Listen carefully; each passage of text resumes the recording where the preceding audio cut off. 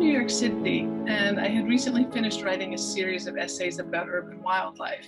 So during lockdown, when the pandemic was pretty grim, I found myself following reports of animals behaving in unusual ways in other cities.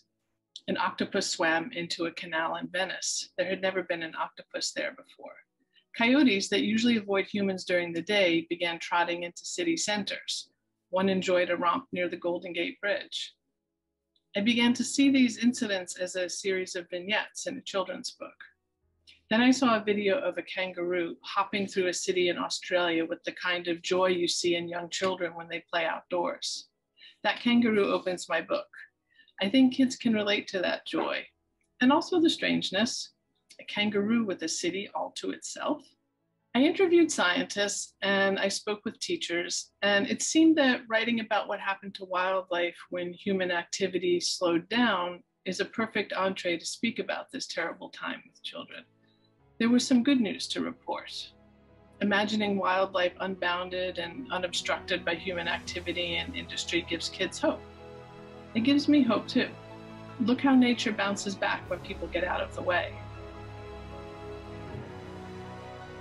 Habitat is one of the key concepts we use when we think about the natural world, and one that kids can immediately understand. During the pandemic, animal habitats expanded, at least temporarily.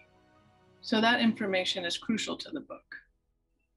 Children begin learning about interdependent relationships in ecosystems in kindergarten, according to next generation science standards. And that, of course, includes habitats.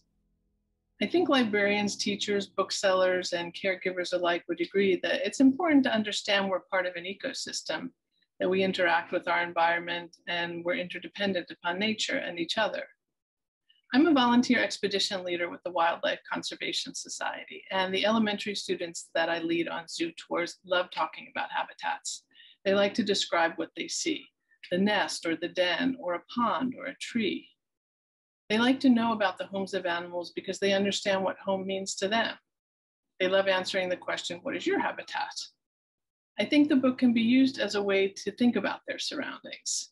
Do you live near a mountain forest like gorillas, an ocean like sea turtles, or a city like the coyotes? I include a variety of habitats and animals in the book, from spring peepers and their ponds to flamingos and wetlands and lions and their savanna. And I include descriptions about each in the back matter as well. I hope the book soothes children and offers them a bright spot when thinking about the pandemic. I hope it encourages empathy for wildlife.